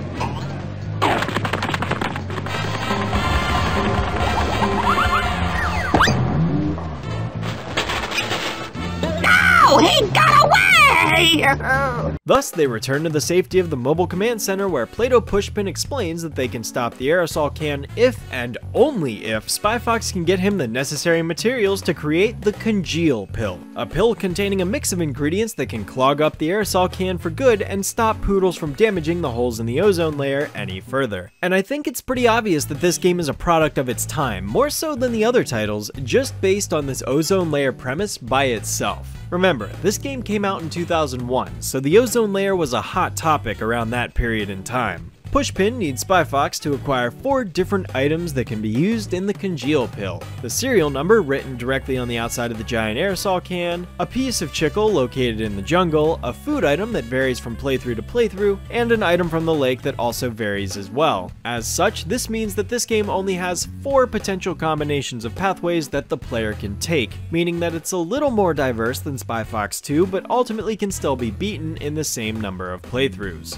Operation Ozone takes a more traditional approach to the gameplay structure of providing the player with 4 objectives that they can tackle in any order they wish, rather than encouraging them along a more linear path in the vein to something like Dry Cereal, and there's nothing wrong with that. However, akin to the likes of some assembly required, the story is unfortunately pushed into the backseat, with cutscenes only really displaying whenever Spy Fox completes one of his objectives rather than pacing itself properly like in Spy Fox 1. Again, this isn't a huge deal, but as someone who really enjoys the narrative of the first game, it kinda pains me to say that the sequels just don't live up to that level of storytelling and writing in general. Unfortunately, this game feels like an even bigger step down from Spy Fox 2 when it comes to the writing, because there aren't that many clever moments when the characters use play on words, and Spy Fox repeats his classic, "I'm in there like swimwear," too many times to where it just wears out its welcome. The amulet worked. I'm in there like swimwear. That opened the door. I'm in there like swimwear. Stick 'em! Copy that, Spy Fox. We're in there like swimwear. Hey, that's mine. Oh, never mind. It becomes less of a one-time joke and more of an annoying recurring gag. At the very least, the game does lean more into the James Bond references than previous titles, what with the aforementioned Roger Bohr and Poodles Galore characters, as well as the fact that the aerosol can is likely a different take on the GoldenEye satellite from the film of the same name. I like those references and think that that's pretty cool, but those only go so far. So with that, let's get into the puzzles of this game now, shall we? First up is the aerosol particle diameter number on the aerosol can, as that was always the first objective I would go for whenever I played this game as a kid. Thanks to Play-Doh Pushpin's employee ID having not been deactivated yet, Spy Fox is able to sneak into Poodles' factory fortress and disguise himself using the wig maker, of which Roger Bohr appears once again to inform him of the current trendy hairdo. And then using the sticky stun bun, he's able to trap all of the guards to the ceiling, acquiring the keys to one of Poodles' lipstick rockets, and flies on up into space to write down a copy of that aerosol can's number. This one's pretty straightforward, honestly, and it never changes from playthrough to playthrough, but the fact that the player can sneak into the evil villain's lair ahead of time is always a cool treat and one of my favorite aspects of the Spy Fox series, so I'm glad that that trope makes a return here. As far as the rest of the game goes, it's ultimately split up into 3 additional regions on top of the current outskirts that Spy Fox finds himself in.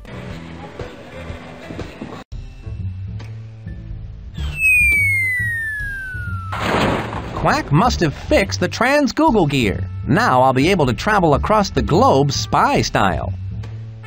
You know, it's a good thing that car didn't sustain any damage there, but the fact that Quack just dropped this thing out of the sky without a worry that some innocent civilian could have been directly underneath of it as it impacted the ground is kind of messed up. Like, what if some kid was just wandering around and got flattened like a pancake? Then what, Quack? The blood is on your hands. But getting back to the whole disjointed idea, the spy car is introduced as a means of allowing Spy Fox to travel to 3 different locations: the jungle, the desert, and the lake, based in South America, Africa, and Asia, respectively. It is at each of these areas where each of the 3 remaining items can be obtained, starting with the chicle located in the jungle inside of the Temple of Chickle-Pea-Chew. This is the other item Pushpin tasks Spy Fox with that never changes no matter what playthrough is rolled when the player boots up the game. It's a relatively fun puzzle, seeing as there are 2 locks outside the temple preventing Spy Fox from gaining access, so he needs to solve them in order to get inside. Then of course, once he's actually made it within the temple, there are other booby traps that he needs to overcome in order to head deeper and deeper inside the ziggurat. This is where the spy gadgets of the game come into play, and boy are there a lot of them. 10 in total to be exact, more than either of the previous 2 Spy Fox titles, with most but not all of them being used in both playthroughs. It's actually a little overwhelming honestly, because unlike Spy Fox 1 or 2 where you have 4 slots available and can usually carry just enough tools that you won't have to backtrack to Spy Core to acquire them, Spy Fox 3 most certainly forces the player to do so, because each area aside from the desert usually requires 2 to 3 gadgets in order to obtain the necessary item.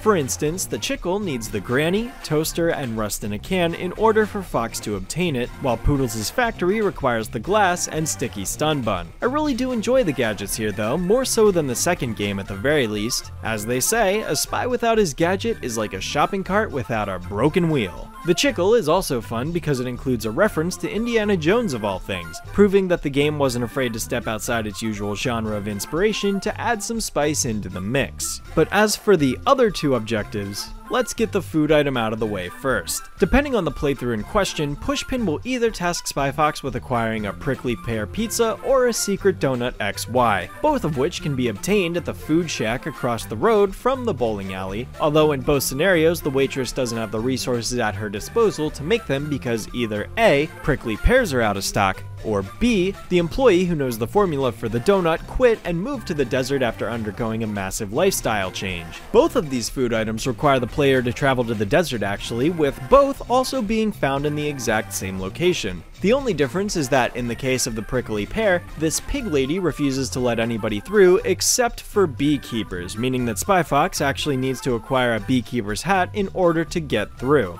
Where can he acquire such a hat? Wow, this is quite a bee farm. It's called an apiary, honey. My name's Fox. Spy Fox. Have we met before? I think I met you at the World's Fair. Or it could have been on the Greek Isle of Acidophilus. My name's Bee. Bee Bear. Is there anything I can get you, honey? Say, for instance, honey? That's right, once again Bee returns as a background character that can actually talk to Fox along the way and help him out as needed. In fact, she even references how familiar he looks and calls back to her former occupations in the past 2 games as a nice nostalgic callback to the previous entries in the series. Which is cool, I'm glad the self-awareness is present here. Bee lends her hat to Spy Fox free of charge, and thus he's able to sneak past without issue. Of course, should the player be placed on the donut path instead of the pizza path so that he can speak to the former donut shop worker and get the secret recipe. A new problem arises with the prickly pears, however, when he tries to leave the patch of prickly pears with one in hand. Hi! You there! With the prickly pear! Prickly pear? What prickly pear? The X-ray machine shows that you have a prickly pear. Now all prickly pears stay in the prickly pear ranch. Those are the rules.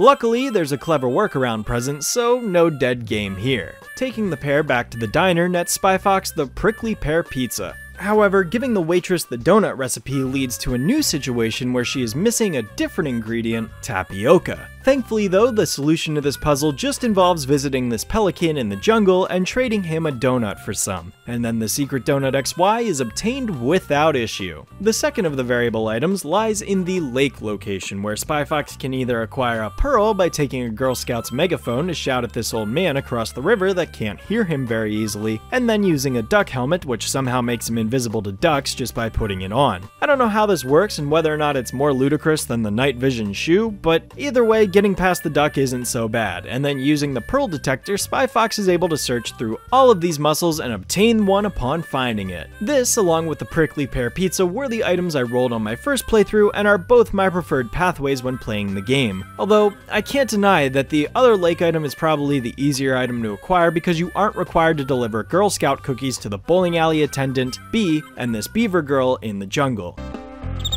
That's a great megaphone. Thanks! I use it to shout at potential customers because I can be hard to hear! What kind of potential customers? Potential cookie buyers! I only have to sell 3 more boxes of cookies to get an official Cookie Scout stunt bike! Completely tricked out with foot pegs, banana-style saddle, alligator grips, and this thing in the handlebars that tells time!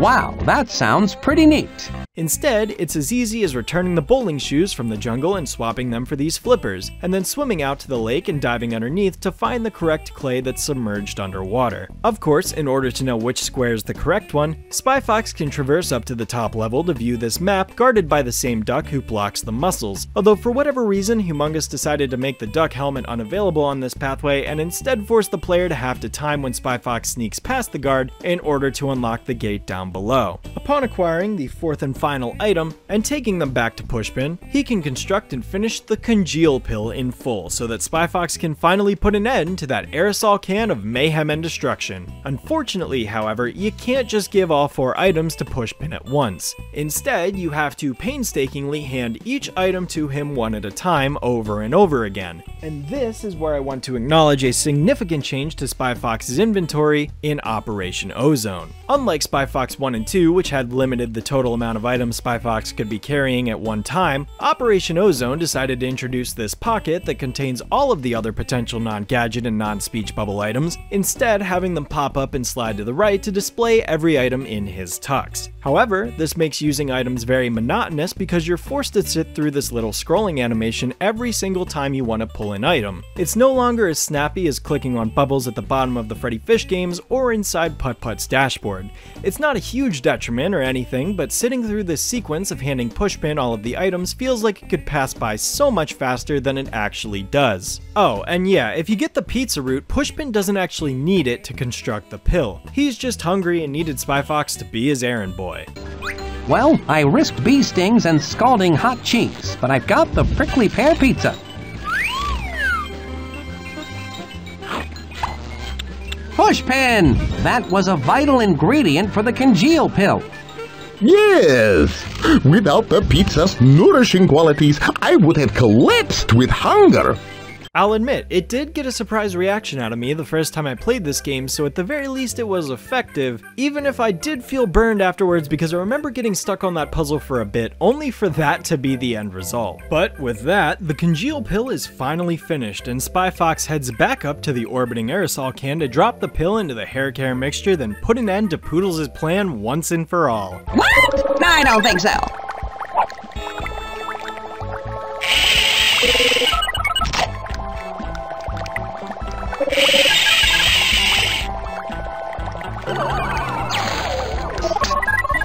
You weren't very good at bowling either, darling. Just who are you anyway? Fox. Spy Fox. And in the name of Spy Corps,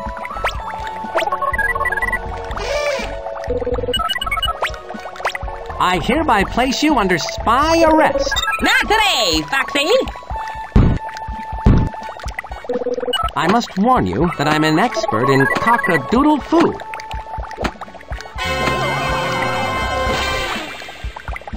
Drat. Well, that could have gone better. Good thing Quack gave him just the tool he needed to escape, and with that he's able to break out of the steel net entrapping him, grab the pill out of the trash can, throw it into the concoction below, and finally put an end to Poodles' plan for real this time. And it wouldn't be a Spy Fox game without multiple endings. However, unlike the first two, where accessing the ultimate final area is based on whether or not the player reacts in time to clicking on the obstacle that would allow them to catch the villain, this time it's entirely based on whether or not the player clicks on the door to leave or lets the cutscene play out. And let me just say, this game is extremely lenient with this time window, much more so than what the window felt like in Some Assembly Required did, and in that game, getting Spy Fox up off the ledge wasn't even the trigger for accessing the final area anyways. Although now I'm recognizing yet another parallel between those games with Spy Fox hanging from a ledge during the big climax and destruction of the villain's weapon contraption. Should the player fail to escape in time, the game will automatically force Spy Fox to run out, get in a rocket, and head back to Earth, where he earns the pretty big award of reasonable merit for only destroying the aerosol can and not capturing Poodles galore. Should the player make an escape in a timely manner, however, Spy Fox does give chase after Poodles and flies straight for the moon, where her secret base of operations is located and where she plans to lay low for a while she plots her next evil scheme. And this, my friends, is where the best final area of any Spy Fox game is introduced, in my opinion. Poodles' moon base, which may or may not be an intentional reference to James Bond's Moonraker, is packed with the most amount of things to do in comparison to Kid and LaRoche's getaway areas. More click points, more puzzles, and far more screens that provide for an exciting final climax as Spy Fox ultimately tries to sneak past Poodles' giant powder puff machine that keeps brutally attacking him every time he tries to walk over to the security cameras. Okay, Powder Puff, give me all you've got. Ah! Heh, it was just a little powder. The Dionic Stopulator disguised as a perfume bottle did the trick. Poodle's Powder Puff is out of commission. I genuinely love this final area. It has a multi-staged puzzle that really has the player thinking, and unlike LaRoche's escape room, which was dark and drab and filled with sewer water, this area here is full of bright pink, colorful contraptions, and far more interesting background areas. I mean, this room up above the powder puff machine has such an eye-catching perspective, not to mention the security room, which contains different camera angles of various employees working all over the facility. I loved William the Kid's area, don't get me wrong, but it suffered a bit from simplicity in its final puzzles. This here feels like the perfect balance in terms of complexity and length. The ultimate goal here is to get to the security room so that Spy Fox can find a camera that displays the nail pattern on Poodles Galore's hand so that he can disable the deflector shield from inside using the control panel that he sees her use upon his first arrival. In doing so, Spy Fox manages to unlock the shield and expose the facility, allowing Monkey Penny and the rest of Spy Corps outside to intercept and arrest all of those working here on the moon base. And that draws the final Spy Fox game in its series to a close. I can't say that it's necessarily bad. It kind of falls into the same trap as Pajama Sam 3, where it's a totally functional quality game on its own, but when comparing it to the other titles that fall within the same franchise, its imperfections begin to shine through. Still, I think there are a lot of attributes that Spy Fox 3 does better than Spy Fox 2, but Spy Fox 2 still did it first. I know, my opinion on this one's a little confusing, and I'm sorry if I've been contradictive at all, but I really just can't decide one way or the other, I'm sorry. Even still, there are plenty of exciting moments present in here no matter how disjointed the game may come across at times. I think Poodles Galore is a far more interesting villain than LaRoche ever was if I'm being honest, although her scheme is a little copy-pasted, and her base of operations was far more interesting than the Dogbot ever was in either of that game's playthroughs. I'd still recommend Spy Fox 3 for fans of the series, but it's never been my go-to choice. I'm always going to encourage playing Dry Cereal above all else because it is the bona fide Spy Fox experience. Besides, this game doesn't ask you to see its tattoos, so that by default makes it an inferior game.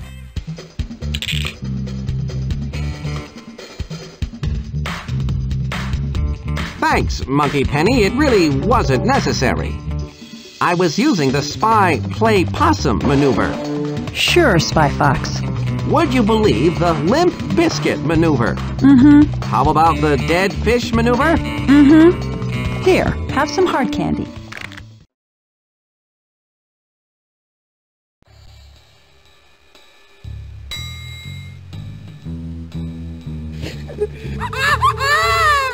Got milk? Not anymore.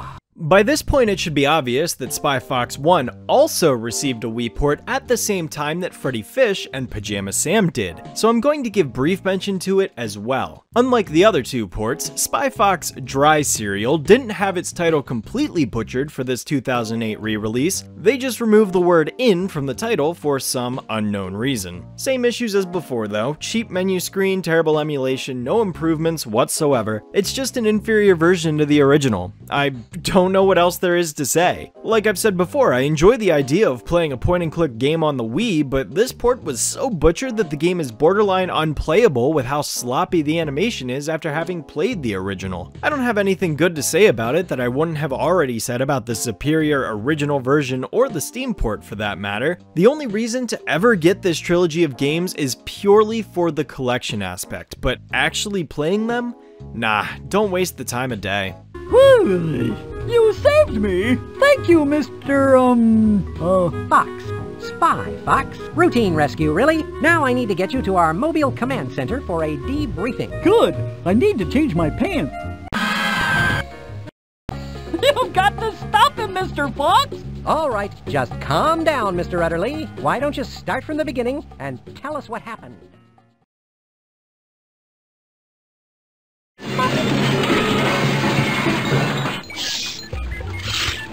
Spy Fox, are you okay? Shaken but not stirred, Monkey Penny. And of course, we can't forget to talk about the Spy Fox demos and cut content as well. As is typical junior adventure game fare at this point, all three Spy Fox games have a variety of cut animations, items, songs, and many other features on top of that. What I find to be most interesting, however, is that one of the most common forms of cut content from all three of the mainline games is that there are loads of cut lines and conversations, far more than the other junior adventure series by a landslide. Of course, as with before, all of these items can be found documented on the cutting room floor, which is the primary source of my information for this section of the video. Luckily, with Spy Fox, there weren't any controversial scenes involving the characters doing something gruesome, like feeding their friend to an eel, or that one moment in Pajama Sam 2, but there was one cut scene from Spy Fox 2 that involved an electric chair.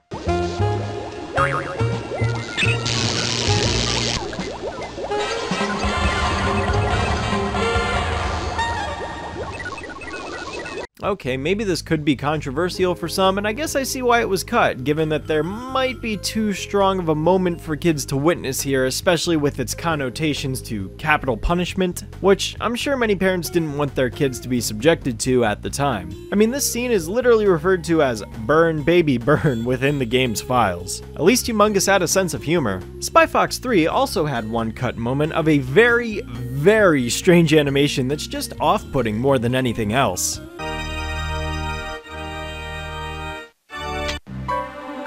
This is some freaky shack. Can I help you? Just looking, but thanks for asking.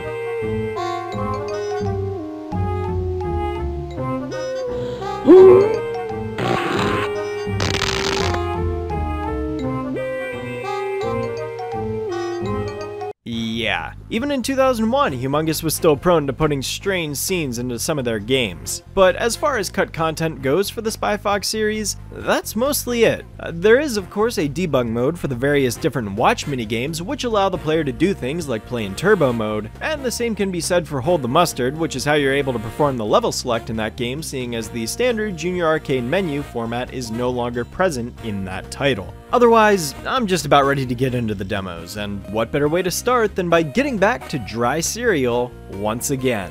One thing that's actually interesting about Dry Cereal's demo is that there are actually two different versions of it available, the original restricted demo and the E3 demo that I presume to have been shown off at the convention back in 1997. The E3 version of the demo isn't as special as it sounds, however, because it is literally just the entire first sequence that I had described in the video earlier, all over again with zero changes made to it. Spy Fox falls from a plane, goes to the command center, gets the gadget, heads back up and down to the dock, enters the factory, and rescues Utterly. The actual demo, despite being shorter, is more interesting because it cuts out a lot of that. Specifically, the falling sequence with the spy pens and the portion where he rendezvous with Monkey Penny inside the command center. It's good to see you, Agent Fox. Monkey Penny. Yesterday, our spy operatives discovered the factories and offices of Amalgamated Moo Juice Incorporated abandoned and drained of milk. Here's the only clue we have. Feta cheese. Spy operatives took that picture in the office of Mr. Howard Hugh Heifer Utterly III. President and CEO of Amalgamated Moo Juice Incorporated. We presume he has valuable information on the dairy crisis.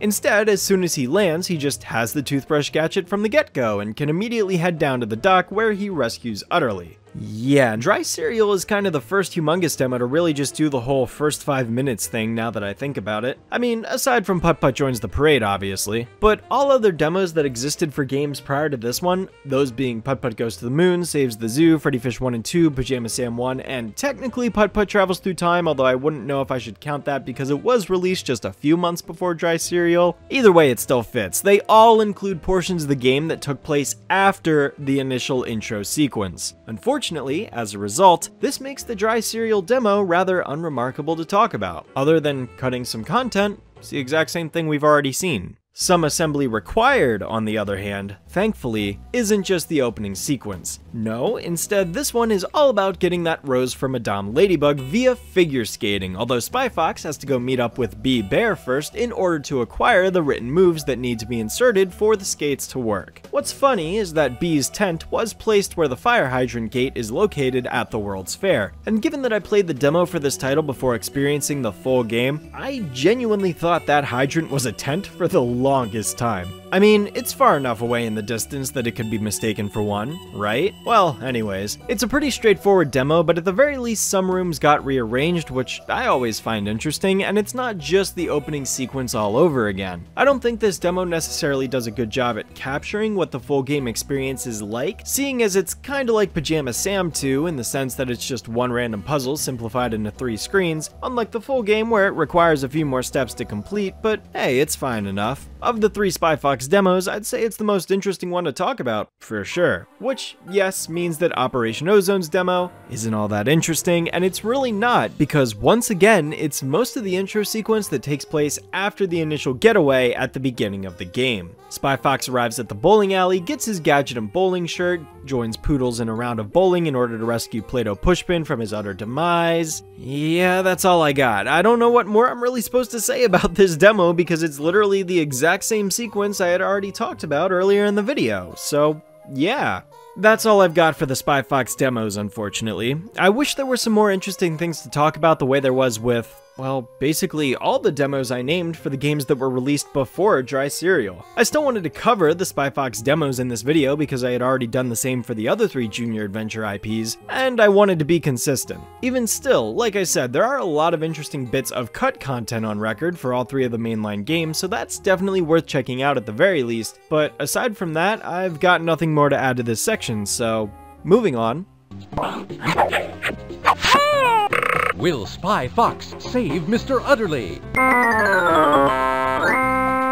Which falls faster, 400 pounds of feathers or 400 pounds of beef?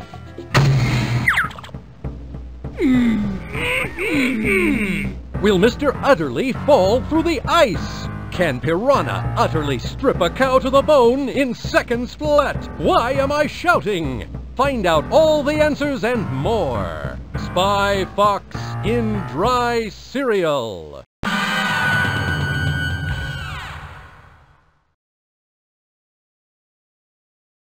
And with that, the Spy Fox series coverage has come to an end. With all of its games being released within a 5-year time span, this franchise had a very short run, and that's honestly a shame because I feel like there was still some potential present here in the series. Sure, by the time things got to Operation Ozone, there started to be some repeat schemes and tropes that lost a bit in the originality department, but considering how many different James Bond movies there are, I find it impossible to believe a 4th Spy Fox game couldn't have done something different. Alas, thanks to Infogrames being the corporate scum that they are, fired 40% of the Humongous staff just a few months after this game's release, thus sending the series to an early grave, and decades later there has still not been a game since. It's a shame too, this was Humongous Entertainment's attempts at branching out to a slightly older audience, and it just makes you wonder how much farther the company could have progressed had they been given more opportunity and time to continue growing as a company. On the whole, Spy Fox will always be my second favorite Humongous franchise. Dry Cereal is one hell of a game that I continue to play over and over again. It's just that enjoyable. The rest of the series is fine too, but man, that one game is just so good. But that just about concludes my Spy Fox retrospective, so next in line is going to be a slightly different kind of video. Rather than tackle a bunch of the smaller side computer games that Humongous Entertainment put out over the years in their own individual respective videos, I'm going to be covering them all in one giant compilation. Fatty Bear, Let's Explore, Big Thinkers, Blue's Clues, and Moonbase Commander. Hope you're looking forward to those, and until next time, Shadowstreak, signing off.